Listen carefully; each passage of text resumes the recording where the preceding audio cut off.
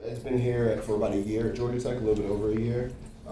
Transferred over from University of Virginia, where he spent about 9 years as a professor. Is that right? About 9? 7. 7 to 9, more or less. I joined his lab in 2009, and since then we've been doing amazing work in microvascular modeling, bone tissue engineering, local immunomodulation, and things of that nature. In terms of training, one thing that's really interesting and I both have in common is we went to the greatest university on earth, next to Georgia Tech, University of Maryland, College Park, where he did a math degree. He went on from there to start his Ph.D. at the university, or complete his Ph.D. at the University of Pennsylvania in materials science. And bioengineering. And bioengineering. Went on to do a postdoctoral fellowship with UNCF Merck at the, I know this, Wistar Institute, right? That's right, yeah. There we go. And now he's here at Georgia Tech and is as an associate professor. And today I was going to talk a little bit about the work that we do in lab on therapeutic angiogenesis and bone regeneration with natural synthetic small molecules. So hopefully you enjoy. Thank you. Thank you, Tony, for that very kind introduction. Okay, so I want to talk today about some of our work in the study of and manipulation of signaling in the microvasculature and the degree to which perturbations to interactions that some of these the components of the microvasculature, particularly vascular endothelial cells on both the arterioles and venules and capillaries, as well as parasites, I'll talk less about today, and smooth muscle cells kind of work together, not only to supply blood flow to remodeling and regenerating tissues, but can also forge kind of a scaffolding for tissue regeneration in a wide variety of contexts. And so what you're looking at here is kind of a mesenteric microvascular network, and I kind of prefer this image over some of the classic depictions of capillary beds, just so that you can get at some of the kind of morphological complexity and the sprouting morphogenesis than all of the different cell fates that are being dynamically regulated and as a result of inflammation, as a result of injury, and in the course of wound healing, particularly in bone tissues that hopefully I'll have a chance to talk about. This sprouting morphogenesis in endothelium, as well as some of the soluble factors that are secreted by endothelial cells that can help to localize certain cells in regions that are undergoing some type of remodeling or that have been stimulated by injury or the presence of a biomaterial implant has been shown in a variety of animal models and embryonic models. This is actually just some actual human data. Just you're seeing some of these filopodial extensions, the shedding of microparticles, and just really just a representation of just dynamic processes in endothelium that happen during development that we can extract information from. Another developmental model, I believe this was in a zebrafish, where you can look at tied to certain subtypes of macrophage populations, and in association with this kind of microvascular network, where you can see two endothelial sprouts, and the point being that the presence and the contact with these macrophage populations can help actually establish this new circuit. And so these macrophages are actually serving as a guide for ongoing remodeling processes that is also something that we can take inference from and guide potentially new therapies and kind of regenerative medicine. In addition, we have the maturation of networks. This is another picture in a mouse spinal trapezius model, just showing you these parasites in contact with a capillary, part of the processes that are necessary to stabilize this network after all of these complex and dynamic remodeling events, so that you can actually sustain kind of perfusion and function without some of the effects of vascular permeability and inefficiency in the network that could hamper regeneration. And interestingly, for those of us who are interested in cell-based therapies, and particularly stem cells, you know, the stem cells are some believe to mesenchymal adult stem cells, or mesenchymal stem cells, are some believe to be derived from the microvasculature from these kind of parasite niches. And if you label mesenchymal stem cells and you inject them into different tissue contexts, you can actually find many of them in these perivascular morphologies, much like native parasites do. And the point being is that we can take away from these developmental models and some of the animal models bits of information that can help us understand what remodeling processes are most relevant in the adult and how those things can be controlled and regulated to achieve some therapeutic purpose.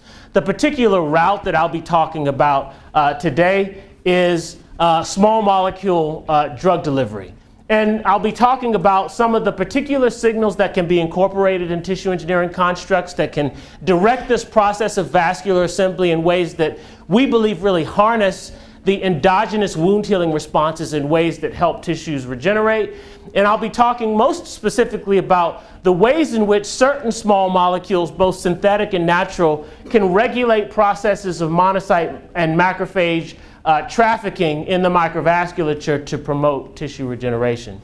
And so the class of molecules that I'll be focusing on hail from these sphingolipids, but more specifically sphingosine 1-phosphate. The point being is that this isn't, I mean, this is kind of my graphical representation of a very complex metabolic network that exists in every tissue that we could think about. But more importantly, we can perturb this network with an increasing array of modulators. So we can take, as you can see, the S1P is irreversibly degraded by S1P lyase. There are inhibitors to this compound. We also have agonists and antagonists of S1P receptors. There are 5 known S1P receptors. High affinity G-couple receptors.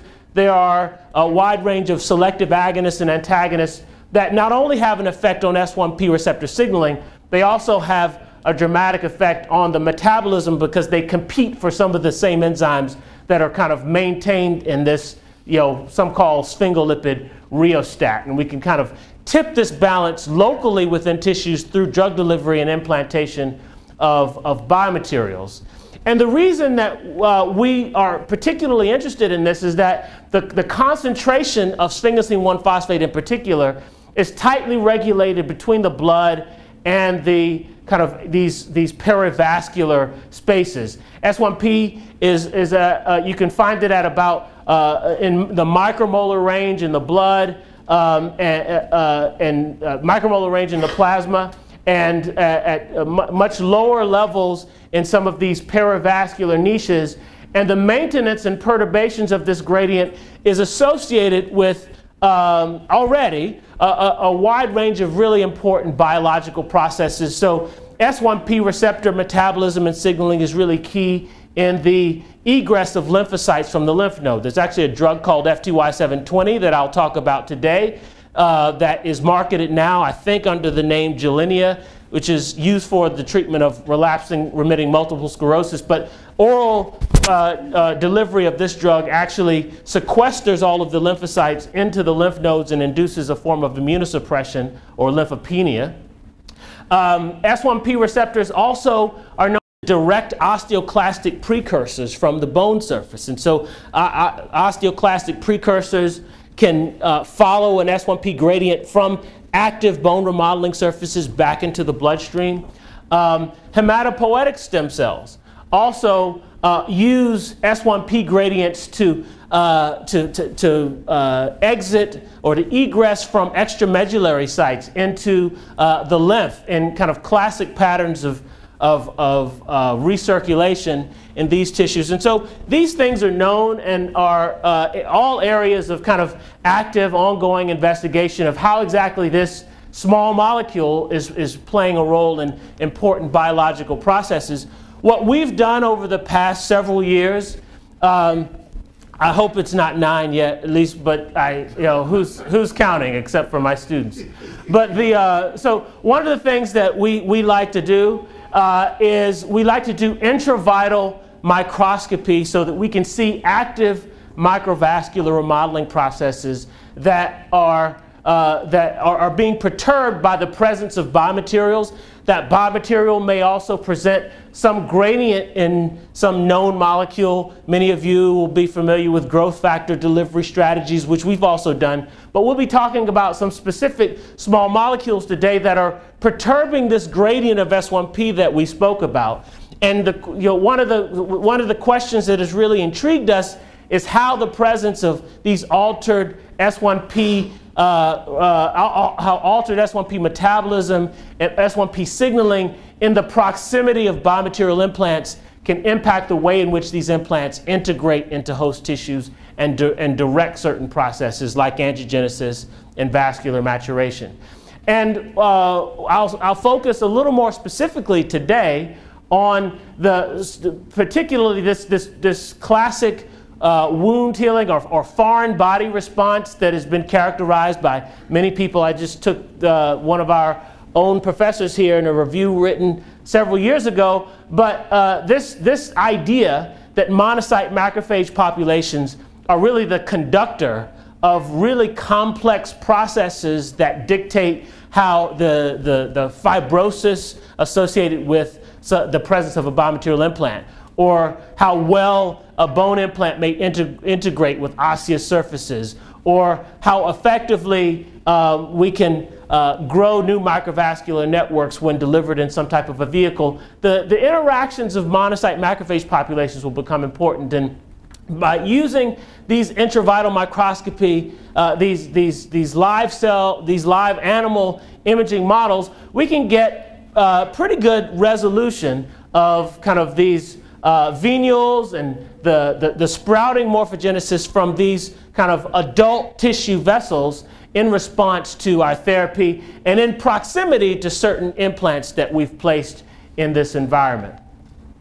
So this idea of monocyte macrophage populations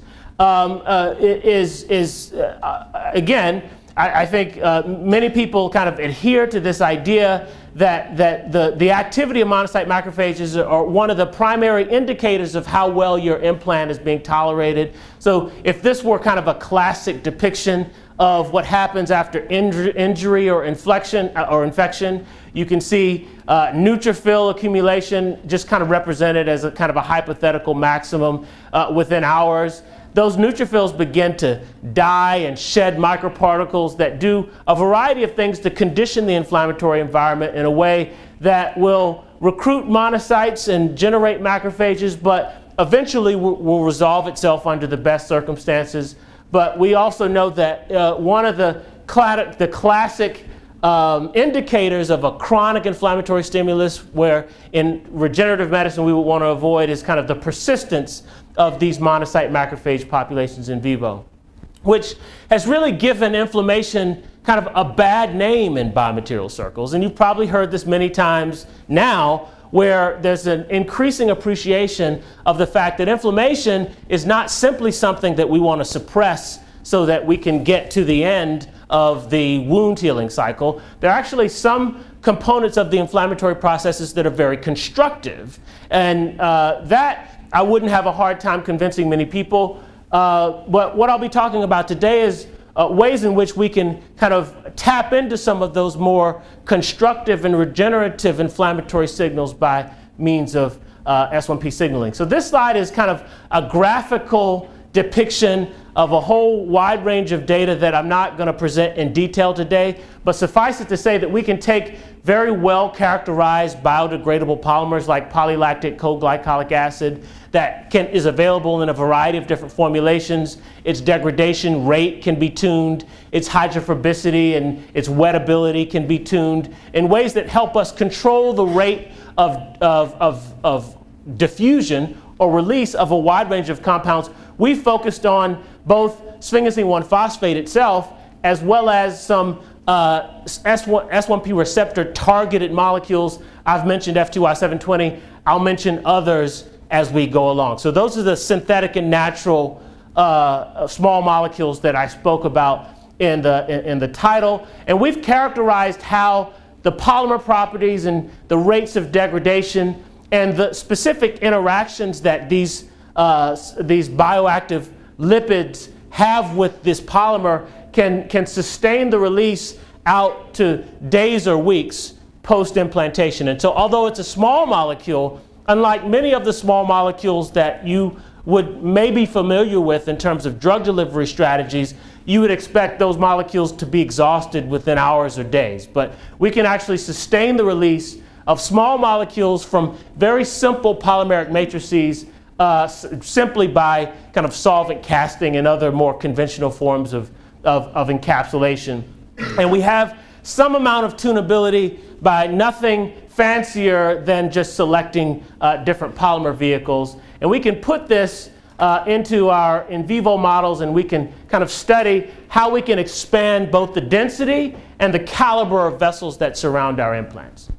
To speak a little more specifically, just to give you a flavor of some of the things we've done without getting into too much detail, if you look at the arteriolar diameter of the arterioles in kind of the peri-implant region, if you release S1P itself in certain concentrations, you can actually get significant increases in the luminal diameter of arterioles that surround your implant. You can do something quite similar by simply encapsulating an S1P lyase. And so the presence of S1P lyase in an implant will prevent the degradation of S1P, and you can actually maintain certain gradients of S1P from your implant in ways that we've also seen as kind of a pro-angiogenic, or more precisely a pro-arteriogenic stimulus, that is to say the growing new or expanding existing arterioles. If you combine the lyase inhibitor with S1P, you can get a suggestively additive effect in the growth response. And you can also use a selective agonist of S1P receptors. So FTY720 is a selective agonist of S1P receptors 1 and 3 for the purposes of this presentation, although it also has activity at 4 and 5. But you can see that because FTY720 has a much longer half-life than S1P, and because it's selective for some of the receptors that I'll show you are more important in this process of microvascular growth and remodeling, you can actually get very robust responses in arteriolar diameter enlargement by the local delivery of S1P receptor targeting drugs that you can measure by this intravital image. You also get, in addition to the arteriolar diameter enlargement, you can actually get expansions in the mean area density of vessels surrounding your implant as well. And these are all things that are kind of therapeutic objectives that we speak of often in the context of tissue engineering. Now, I want to talk today about some of the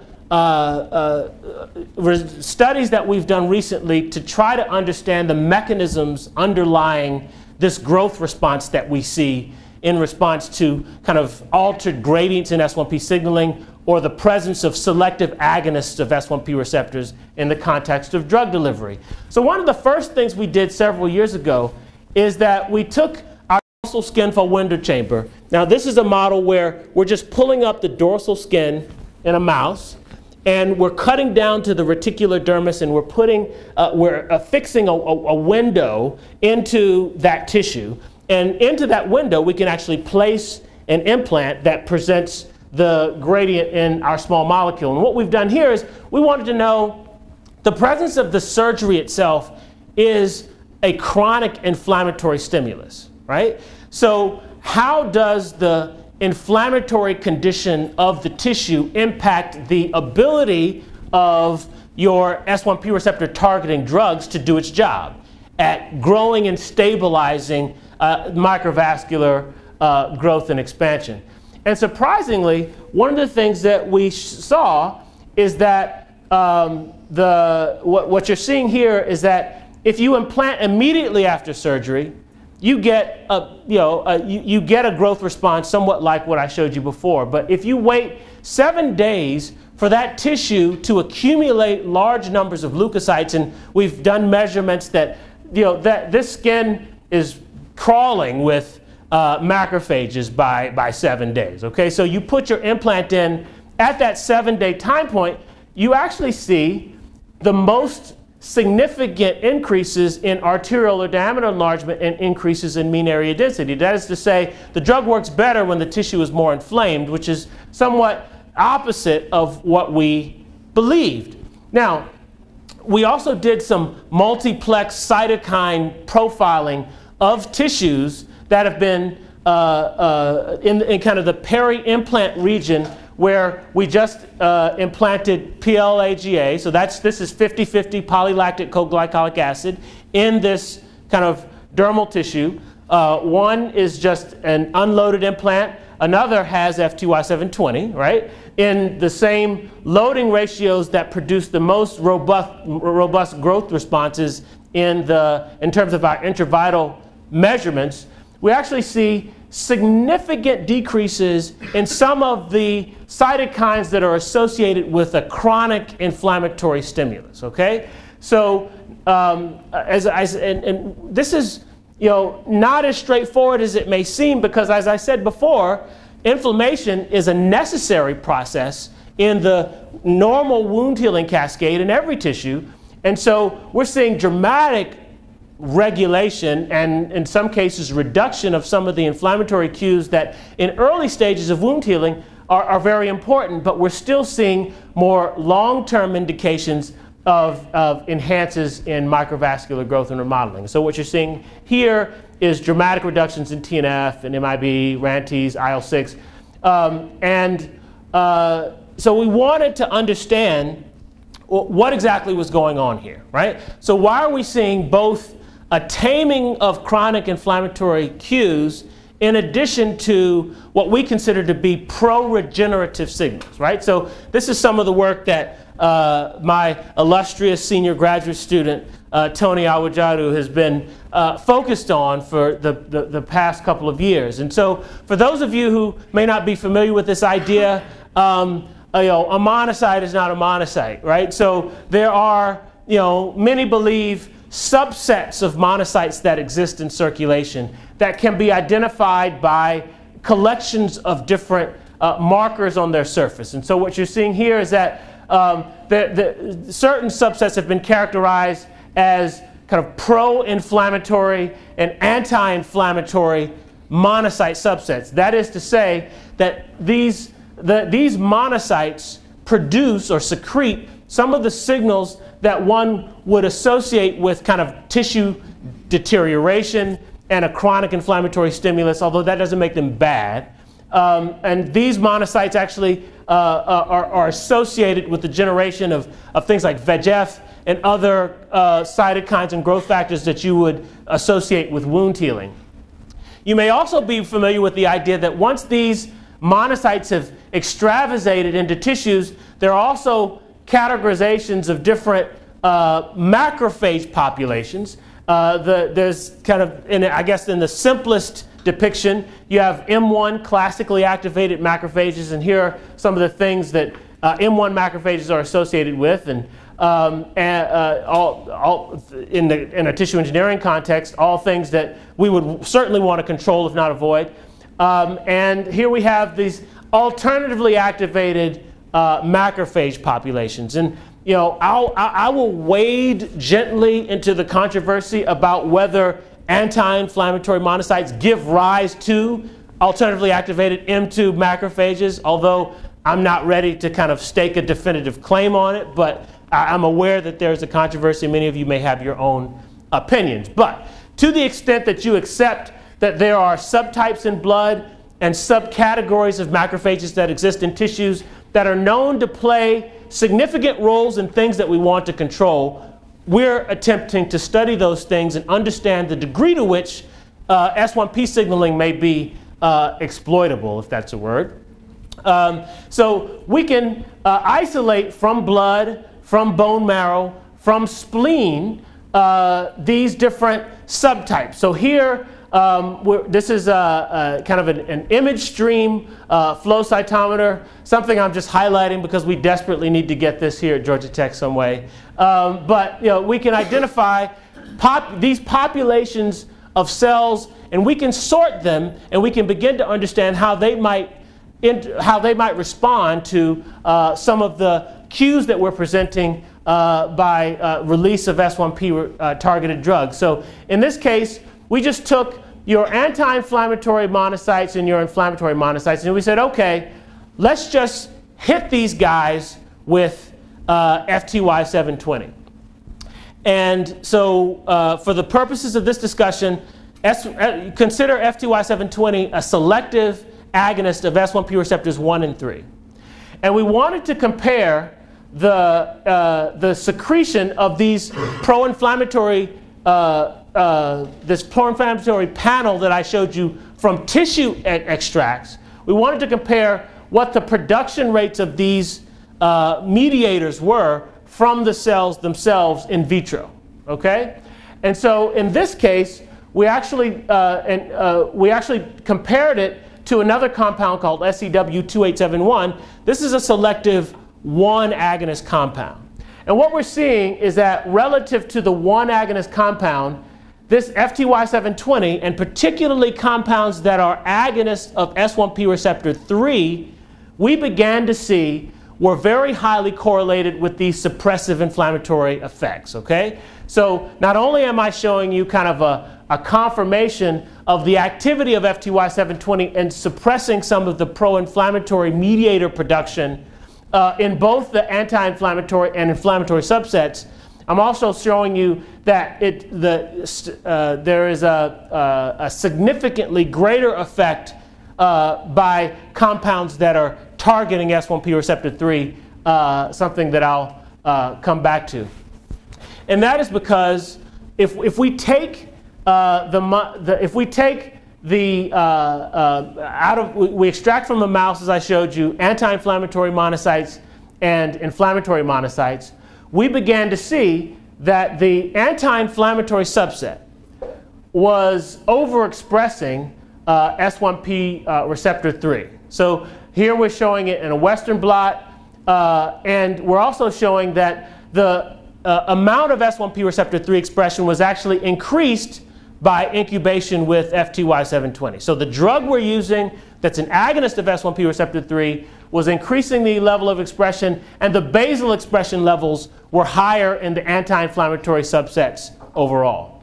If you look at the message by RT-PCR, you also see significantly greater expression of the S1P receptor 3 at the mRNA level, and no distinction between the expression levels of S1P receptor 1.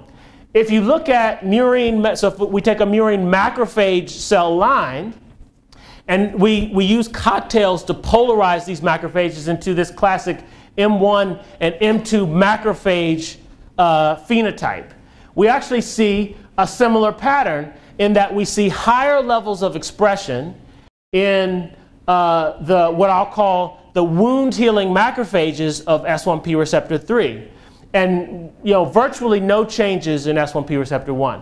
And so what this top panel is showing you is that these anti-inflammatory monocytes and some of these alternatively activated macrophage populations are overexpressing S1P receptor 3, S1P receptor 3.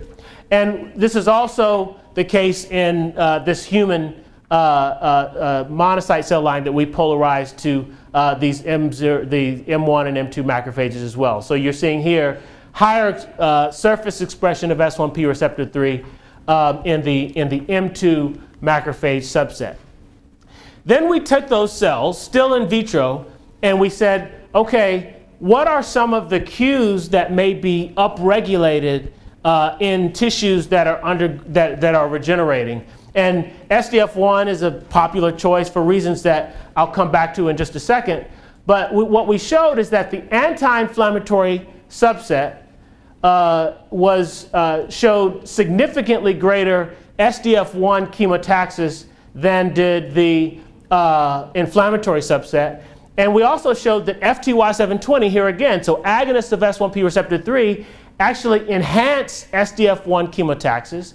And we also showed that in comparison to a S1P receptor 1 agonist we don't see this effect. And so again, we're showing that agonist of S1, so activation of S1P receptor 3, we're associating with enhanced chemotaxis to known regenerative cytokines. And we also wanted to check to see whether, okay, does exposure to FTY720 and activation of S1P receptor 3, does it change the phenotype of the monocyte or macrophage populations from, does it shift them from inflammatory to anti-inflammatory? And the answer is no. We don't see any evidence that FTY720 is switching inflammatory monocytes to the anti-inflammatory phenotype. So what this suggests is that if there is a mechanism of immunoregulation leading to enhanced regeneration, it's likely through this recruitment mechanism with with growth factors and chemokines that are present in the tissue. And so to further convince ourselves that this is S1P receptor 3 mediated, the S1P receptor 3 knockout mouse is viable. And so we took the S1P, we harvested anti-inflammatory monocytes and inflammatory monocytes from S1P receptor 3 knockout animals, and we did the same experiment where we exposed them to an agonist of S1P receptor 3, and we no longer see the increase in SDF chemotaxis. And so that kind of further convinced us that we're really looking at the activation of S1P receptor 3 as a pro-regenerative stimulus. Now we wanted to look a little more specifically at some of the what's going on in tissues. And so this is a complicated slide, but just these are some of the cocktails that are known to induce these specific macrophage populations. I only talked about M1 and M2 for simplicity. For those of you who are kind of more familiar with this concept, you'll know that there are actually subcategories within M2 that play different roles. We're mostly interested in M2A and C in our case, and we're going to use. I'll kind of point out some of the markers that we'll use to distinguish these macrophage subsets when they come up in our histology. Okay, so now, does S1P receptor 3 play a role in the generation of regenerative signals that are present in tissues? And so in this case, we wanted to take endothelial cells, and we did our same multiplex cytokine profile, but in this case, instead of looking at the pro-inflammatory cytokines, we actually looked at a collection of what we considered to be pro-regenerative cytokines. And again, we see significant increases in the generation of pro-regenerative growth factors and chemokines by the activation of S1P receptor 3. Now, why do we think it's S1P receptor 3? Because we compare it to an S1P receptor 1 agonist compound, and we don't see this same regenerative effect. In addition, we also have a compound here called VPC-01091. This is a S1P receptor 3 antagonist. And so for this one, we did an ELISA for SDF1, and we showed that the pharmacological inhibition of S1P receptor 3 dramatically reduced the production of SDF1 itself from endothelial cells. And so what we believe is that by releasing compounds that are targeting S1P receptor 3 and activating them in tissues, we are increasing the production of pro-regenerative cues and increasing the sensitivity of wound-healing macrophages and anti-inflammatory monocyte subsets to those cues. And so we're harnessing inflammation in ways that we think can promote regeneration. And to prove that, we went back to our intravital microscopy model. And in this case, we took CX3CR1 EGFP mice. And so 90% of the monocytes are constitutively labeled in this green mouse here.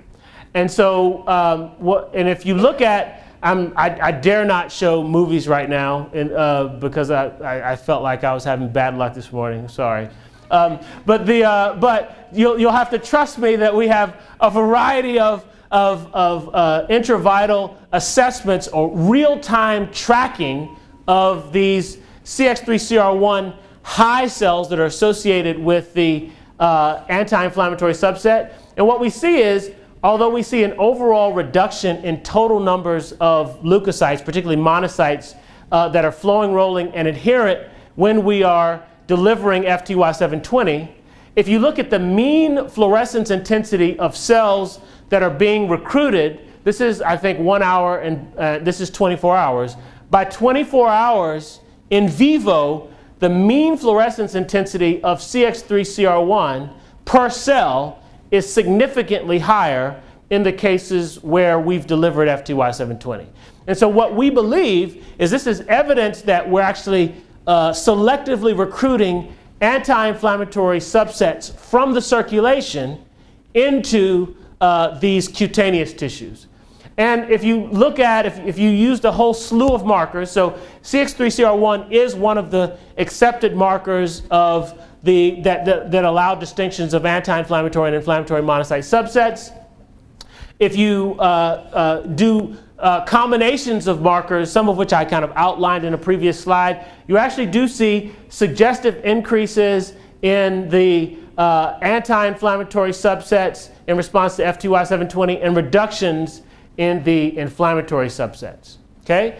And if you do histology, and so these are histological sections of the dorsal skin that's been either of the peri-implant region of where we just have PLGA or PLGA releasing FTY-720. This MHC2 is kind of a classic M1 marker, and what we see is you're seeing more positive staining for macrophages that are expressing some of these M1 kind of classically inflammatory markers in the case where we just have PLAGA, and lower levels when we use FTY-720. Conversely, CD206 is an M2, particularly an M2A and an M2C macrophage marker. You actually see significantly more staining in the cases where we're releasing FTY-720. And so we think that this regulation or this selective recruitment of these anti-inflammatory monocytes is at least correlated with the increased infiltration or differentiation of wound healing or or alternatively activated macrophages. So now, there are a lot of competing ideas about how this process is happening. So if you accept the idea that we can increase the numbers of anti-inflammatory monocytes that enter tissues as a result of the pharmacological activation of S1P receptor 3 or other S1P receptor 3 drugs, if you believe that, one of the competing ideas about why we would see that is not that we're enhancing the recruitment of those cells from the circulation. One of the more popular competing hypotheses is that we're actually recruiting, a monocyte, right? So a monocyte is a monocyte, but the local microenvironment is conditioning that monocyte to exhibit one of these so-called inflammatory, anti-inflammatory phenotypes, right? So we wanted to see whether there was some indication of that's true in our case. And so we did an adaptive transfer experiment where we isolated inflammatory monocytes from the spleen. I don't know where we got it from. I assume we got it from blood and spleen or bone marrow. Bone marrow, all right. So we isolated the inflammatory monocytes from the bone marrow. We labeled them with a lipophilic dye, so dye I, so we can know what the donor inflammatory monocytes were. And you can put these cells into the circulation of a host mouse, and those cells will be viable for several days, right? So then, after we did the adoptive transfer, we did our backpack surgery. In certain cases, we put in PLGA, or our implant, our degradable polymer. In another case, we put our degradable polymer in, but that polymer is releasing this immunomodulatory drug, FTY-720. So what we're looking for is some indication, right? If the microenvironment is conditioning the monocyte to exhibit some of these alternative phenotypes, right, you would expect to see some of the dye-I label cells exhibiting the marker expression that we associate with the anti-inflammatory subset. You follow? So, so this isn't showing up all that well, but here are some montages of an implant in the backpack, right? So what you're seeing, these little orange patches around the implant here, so those are our di-eye labeled inflammatory monocytes, right? Or these are at least di-eye labeled cells, right? And here's our FTY case. There are some orange or di-eye labeled cells that are present in both these peri-implant regions. It appears to us at this point, this is something we haven't quantified rigorously, it appears to us that many of these di-eye labeled cells, these inflammatory monocytes, are actually in contact with the interface of the material, whereas we see them more diffuse in the FTY720 case. But more importantly, what we don't see, if you just count cells from the intravital images, we don't see any indication of greater numbers of our di-eye label cells in the case where we have FTY720. And if you actually look at the classic marker combinations that distinguish anti-inflammatory and inflammatory subsets, so in the interest of time, just let's look at this tissue level expression. We don't see an indication of higher numbers of di-eye labeled or di-eye positive anti-inflammatory monocyte cells. So in our hands, we're not seeing an indication of the transdifferentiation, if you will, of inflammatory monocytes that we have donated to a new animal to anti-inflammatory monocytes. And so, to kind of further support this idea that it's a recruitment mechanism, we generated a mouse, bone marrow mouse chimera. So as I told you, the S1P receptor 3 knockout mouse is viable. So what we did was we lethally irradiated a mouse. We reconstituted with bone marrow that was deficient in S1P receptor 3, right? And what we wanted to see was whether we could basically to do a loss of function experiment. That is to say, now in this chimera where the circulating cells, so the cells that are in the blood, if they lack S1P receptor 3, can you still produce the growth response in response to FTY720? And you can't.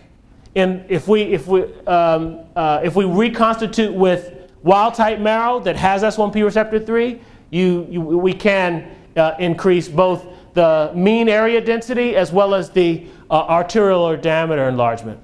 But we did the reverse experiment as well. So we took an S1P3 knockout mouse, we lethally irradiated it, and we reconstituted with wild type bone marrow. So in this case, the bone marrow cells that we say are being recruited into the tissue, they have S1P receptor 3, and they can respond to FTY720. But in this case, the local cells, the local host cells, they don't have S1P receptor 3. And we couldn't recover the function. So that suggests to us that there's some type of reciprocal signaling going on that is somewhat consistent with what we showed earlier. So I showed you that FTY720 in vitro, when stimulating endothelial cells, was increasing the production of pro-regenerative cytokines. So it could be that you not only need the local recruitment of these cells from circulation, but you also need the local production of certain cooperating or partnering chemokines in order to produce the regenerative response that is of greatest interest to us. So what I'm going to do now, in the interest of time, is I'm going to wave my hands and make two other claims for slides that I won't have time to go over in detail, and then I'm going to show you what some of the implications are for what we've shown thus far in more kind of classic regenerative medicine models, particularly in bone. So I'm going to show you some kind of bone healing data, mainly because it's in the title. But so in support of this idea that S1P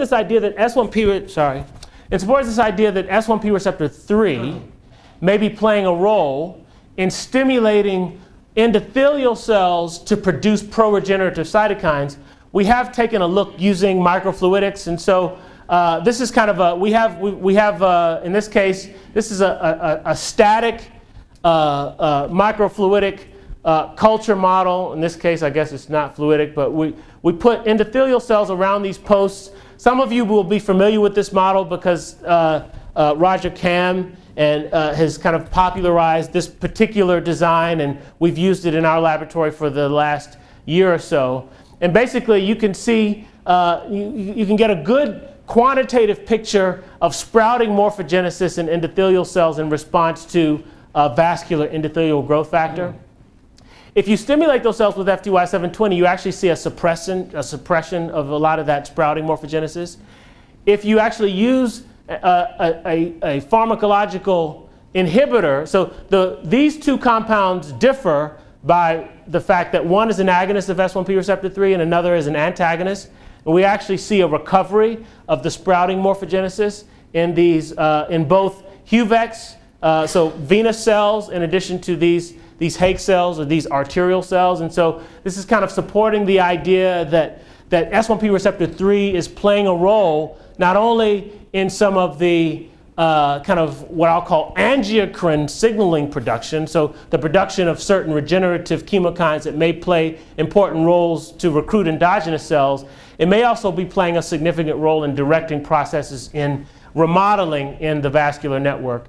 We see actually quite a similar story when we induce the sprouting by under flow. So both static VEGF stimulation in addition to kind of flow stimulated endothelial sprouting in this particular model suggests that S1P receptor 3 is also playing a role in the sprouting morphogenesis and it's very likely the production of certain angiocrine-like stimulus or soluble factors from the endothelial cells. So I'm not going to develop that quite as much. So the one thing that I think ties this story together that I did want to touch on is so how exactly is it? Where are these anti-inflammatory cells going?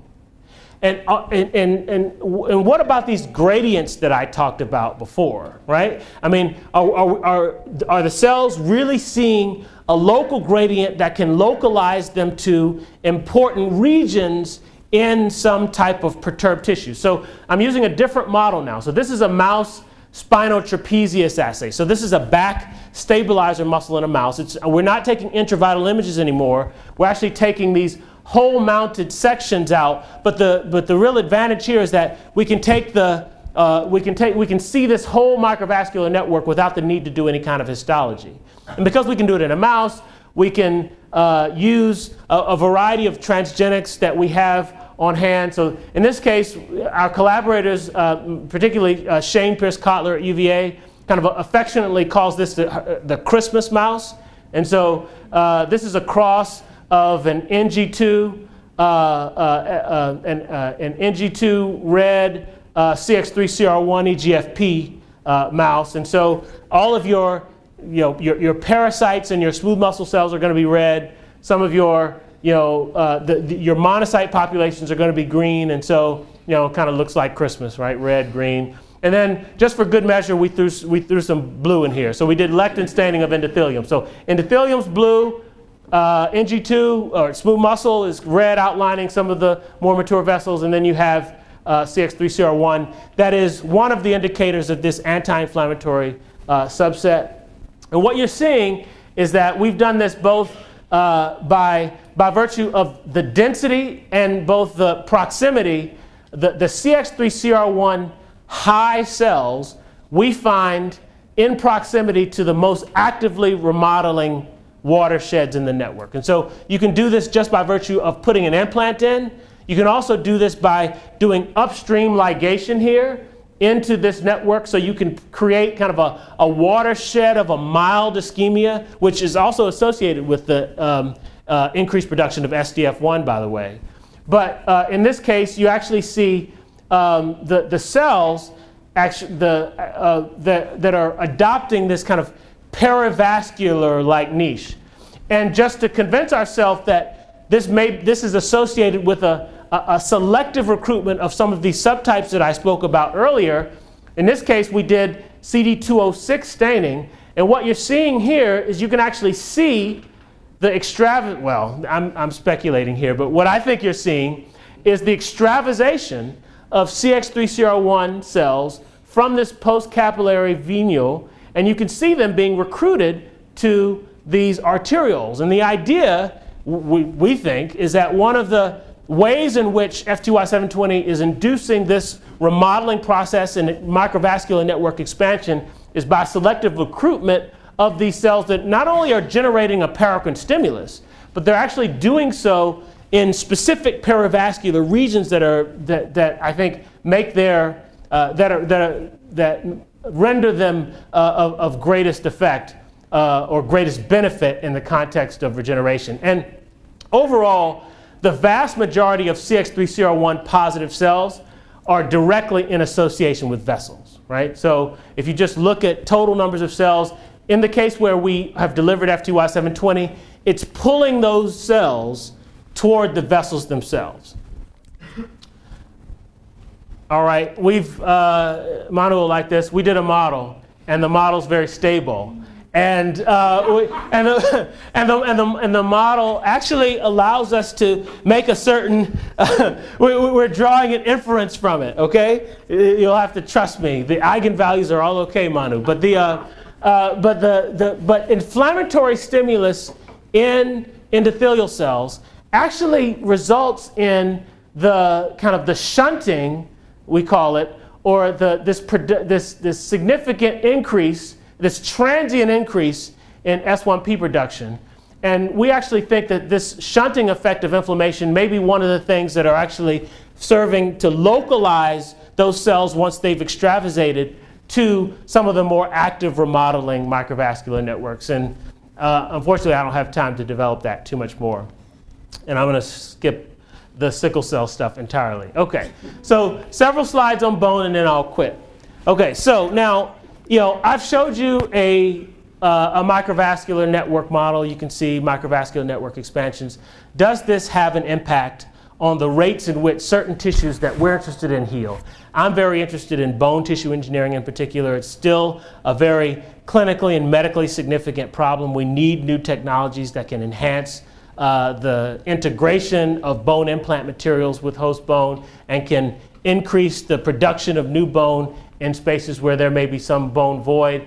In this case, we've actually created PLGA nanofibers that are encapsulating FTY720, and we've put those in our backpack model, and we've done some of the same things we showed before, but we're showing you here that we're seeing reductions in fibrosis, and we're seeing significant increases in the recruitment of macrophage populations that we would consider to be these anti-inflammatory, or these alternatively activated or M2-like macrophages. If you take bone marrow aspirate and you treat it with FTY720 and you do a chemotaxis assay to SDF1, you actually see significant increases in the chemotaxis of mesenchymal stem cells from the bone marrow. And so FTY720 is also enhancing the kind of the chemokine response of certain cells that are bone progenitors. And by the way, the FTY720 was presented from kind of a nanofiber surface. As a consequence, we created a critical size mandibular defect in a rat. We put the nanofiber mesh on, and then we did microfill, contrast enhanced micro CT, and we saw significant increases in vascularization, particularly in some of these medium caliber vessels in the regenerate bone tissue. And most importantly, we saw very significant increases in the amount of new bone that's actually formed in this tissue defect in the case where we're delivering FTY720 from these nanofibers. And that increase is kind of borne out on some of the histological sections that we've taken. But more importantly, and I'll stop here, more importantly, we're seeing kind of a consistent story in that these inflammatory monocytes are filling, these M1 macrophages are filling the regenerate tissue in the non-healing nanofiber alone case, but we see much more significant numbers of these alternatively activated or M2 macrophages in the regenerate bone tissue where we've delivered FTY720. And so we think that this strategy of enhancing or really tapping into the kind of host inflammatory response is going to play itself out in similar ways in other tissues, as we certainly think it does in bone. So I just want to thank everyone here. I got to get a new slide and we got to do more word art at Georgia Tech with some of the new people. But I kind of gave Tony his shout out as well. Molly's not in the picture, so I'm like I feel doubly bad. But Molly Ogle, my postdoc of a few months here, has actually done yeoman's or woman's work, I don't know what you call it, also in producing a lot of this data. Some of the mandibular defect data as well was done by Claire Seeger, who may or may not be here, in cooperation with Anasuya Das, who, look, they're making the H. So they actually partnered in. There's no H in mandibular, though. That would have been convenient. But I also want to thank my funding sources, particularly NIAMS, NIDCR, NSF, and thank you for the opportunity to present today.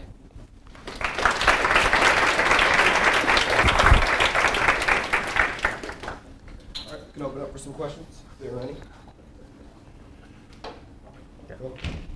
So this is really quite fascinating. I was kind of curious when you were talking about the appearance of these alternatively activated or the M2 macrophages around the blood vessels, and wondering if you've looked at the endothelial cells at all and the effect of your agonist on the S1P receptor 3 on endothelial cells to see if they're reducing their inflammatory response in terms of increased ICAM1 or the adhesion molecules that monocytes would use to get the tissue or anything like that. So are you in vivo or in vitro? So we've done some in vitro measurements of some of the cytokines. The multiplex analysis I talked about a bit. I feel like we may have tried adhesion markers at one point, but I don't think we saw any kind of differential regulation that I'm aware of. So, I mean, it's an area of kind of ongoing investigation for us, but we haven't done any in vivo staining for any of those markers or anything like that yet, or at least nothing that's worked. Okay. And if I say that, it really didn't work, because I hate those words in my lab. Anyway.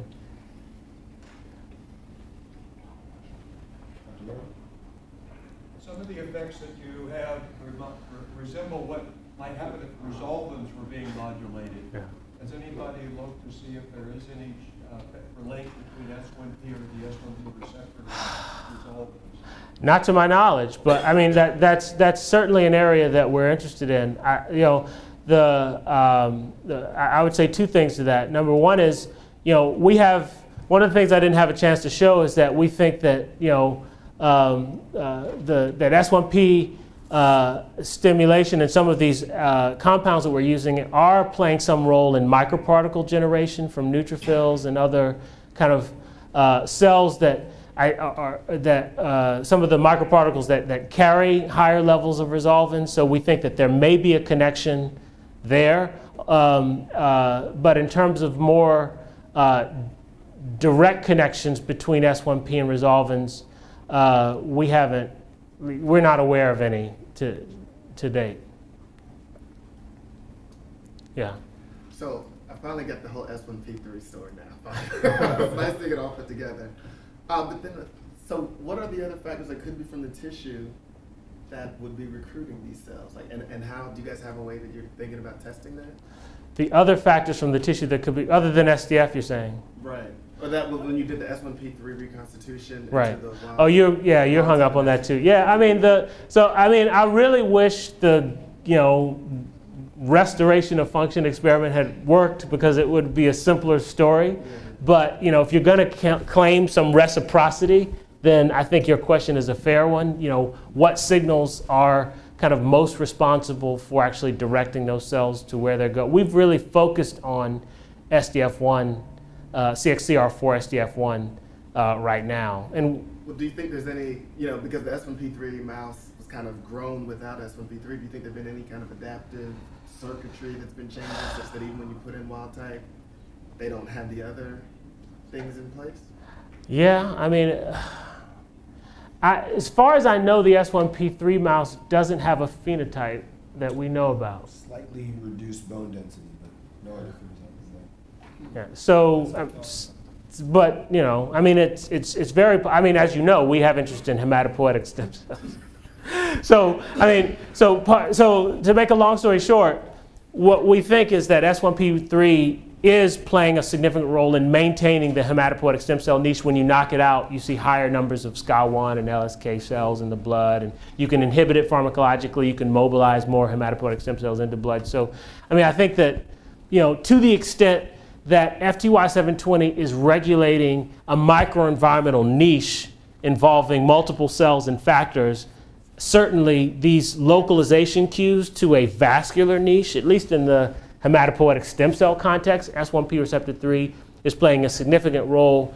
Most of what we've done is really focused on CX3CR4, but in terms of any kind of adaptive responses in the absence of S1P receptor 3, we haven't really seen anything. Yeah. I'm very interested in the last part related to bone regeneration. My question becomes, what's the advantage of your approach, S1P based approach, compared to like conventional method?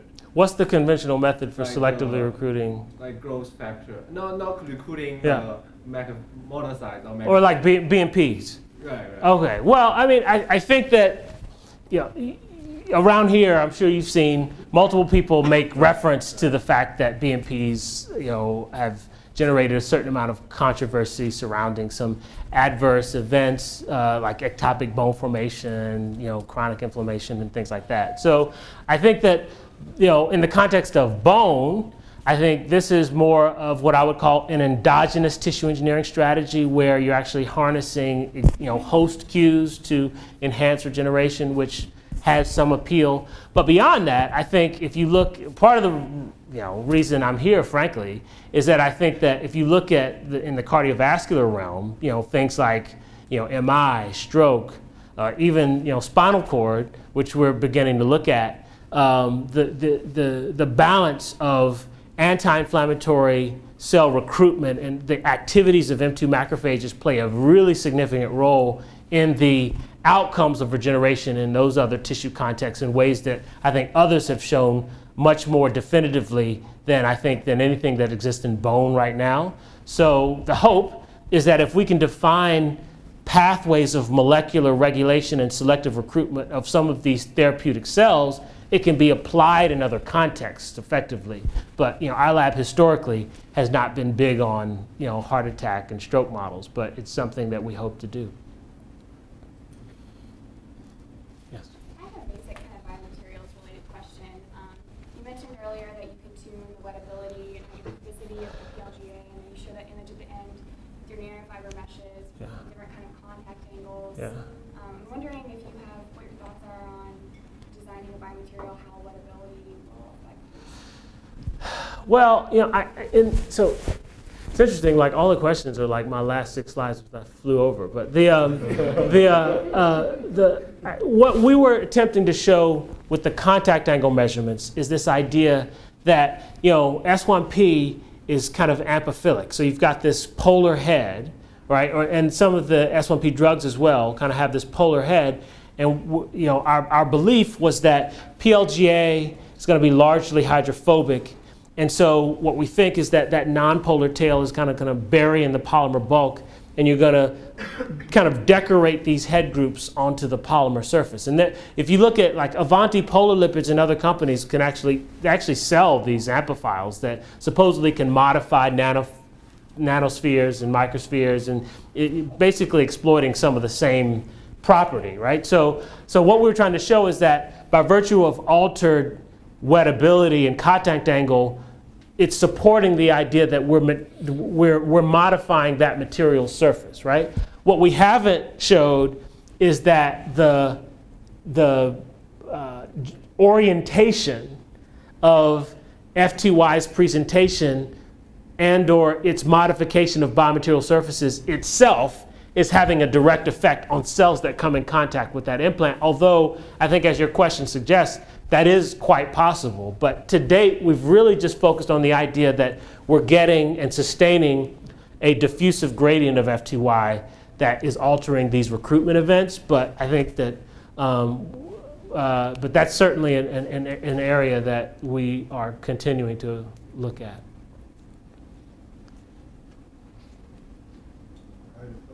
One more question? Only if you have questions. Yeah. Right. So I have also a question on the last slide. The Botchwey was wondering, so recruitment of anti-inflammatory macrophages or monocytes increase the bone regeneration. Yeah.